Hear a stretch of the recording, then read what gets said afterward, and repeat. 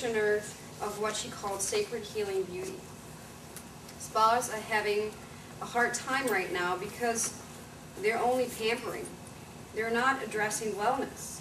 I bridge the gap between beauty and healing. To improve my wellitude, I'm trying the 90-minute faciology, $180 procedure you've probably never heard of, because Narayan made it up. It's a combination of 3 other things you've never heard of: Reiki, facial reflexology, and emotional freedom techniques. Narayan, by the way, also made up her name, which used to be Christy Marie Jones, Naravan, she says, means protector and uplifter of all whose perception is as clear, clean, and bright as flowing water. While Christy Marie Jones means just Christy Marie Jones. She's not the only Narayan at the Wellness Center. Narayan is going to touch my face lightly and move some tension out of it. So I was a little surprised when she told me to take off my clothes, since I wasn't wearing any clothes on my face. Narayan explained that clothes would get in the way of my bad energies exit. I gotta remember that line.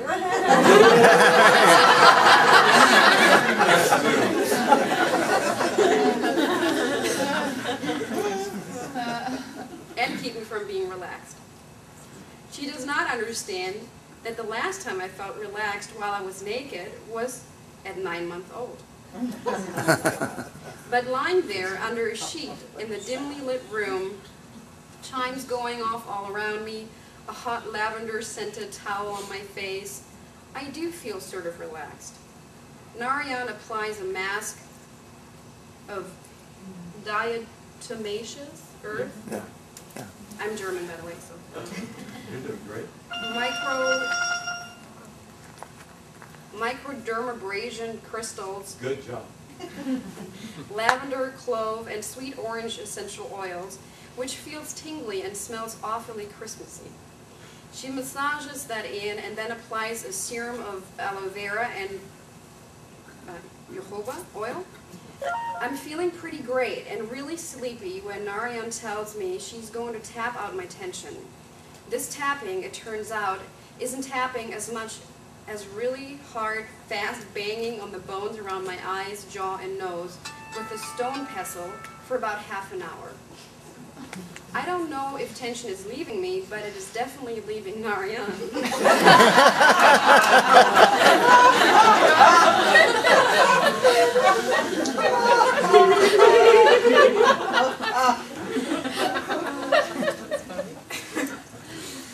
Good. Once the meat on my face is totally tenderized,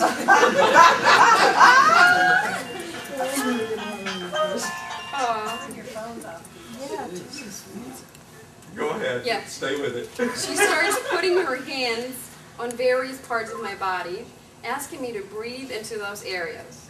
Narayan explains that she's empathic, which means that even if I can't feel the negative energies leaving, she can. Often seeing is as colors. Every so often, she lets out a loud breath, like a petulant dragon.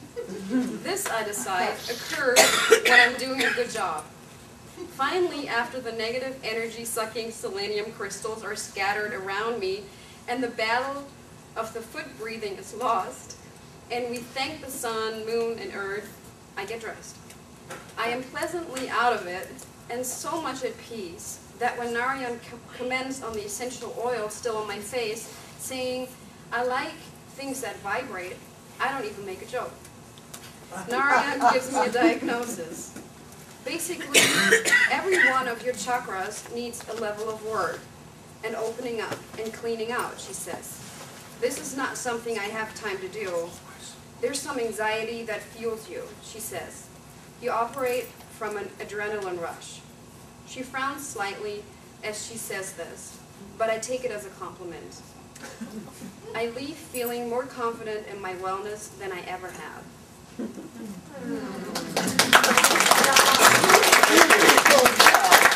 What is your name? Aaliyah. Aaliyah?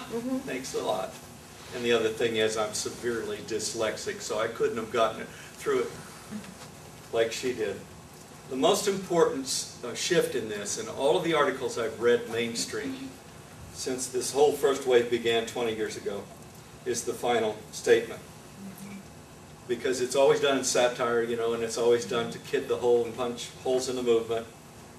And it says, I leave feeling more confident in my wellness than I ever have. That's a big step forward for mainstream and for time. And I want you all to consider becoming, those of you that are in the business, petulant dragons. And I want to have David Gaines step up here and share a little bit of what he's doing personally. If you'd like to talk with him afterwards, that'd be great too. And then we're going to discuss all of your services and how to bring them mainstream with the time that we have left. And a little bit of why this is the particular time, why this window of opportunity that has never been opened before, where wellness, holistic healing, and such thoughts can go mainstream now. And it's necessary to the destiny of Hawaii, to the very economy of Hawaii. We've got enough flexibility now that even the government and the Board of Tourism and corporate destination management will finally listen to us, where we can start presenting everything that you have to offer, no matter how weird, and whether you want to beat someone's face to hamburger and all that. Yes, dear. I'm sorry to interrupt, but if we do have a certain ability and we really do not want to be renowned for it, can we go through your organization and be able to use our ability for the benefit of mankind? That is a perfectly valid question that we want you to brainstorm in your own organizations and your own cadres afterwards. I'm not an organization and I don't represent a movement. I'm actually here,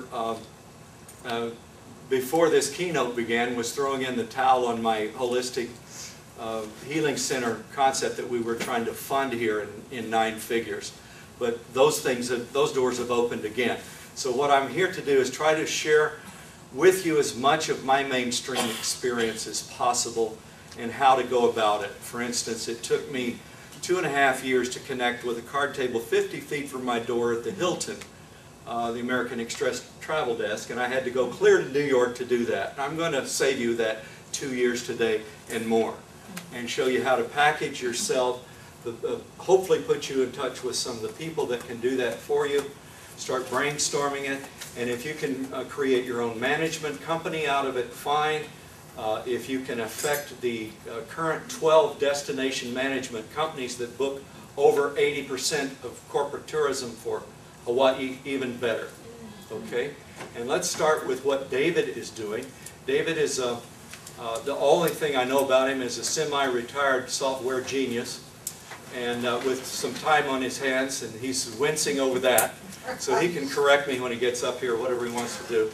But he's got a powerful concept of taking a wonderful Hawaiian experience to the highest level of tourism. So this is the high end of what we're talking about. $1,000 or $1,500 experience to the guy that can afford it. And if that offends some people in the room, please table your judgment on it for right now. You don't have to charge for anything you're doing. I'd like to see everybody get paid. And this entire movement, no longer waiting tables for the rich, you know, while they eliminate the middle class entirely and turn the entire Gold Coast into a golf hospice. Okay, maybe we can turn it into something with a little more depth, and on the other end of the extreme, maybe not leave the entire world to the turtles. Okay, but we need to honor them, and we need to start shaping up our planet and doing things right, doing things ecological, and you have the message.